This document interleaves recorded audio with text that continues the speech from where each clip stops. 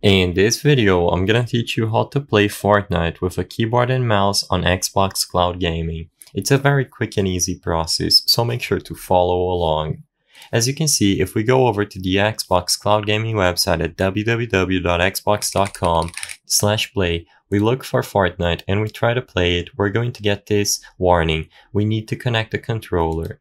Now, the way to bypass this and play with a keyboard and mouse is to use this extension by David Idle.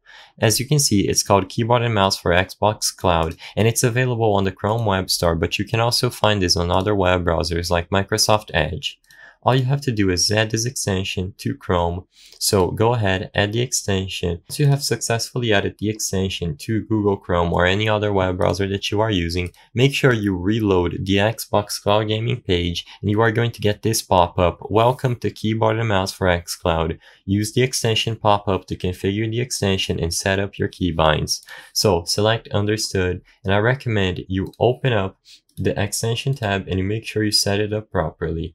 As you can see, you can use a trial for 3 days, but it is a paid solution.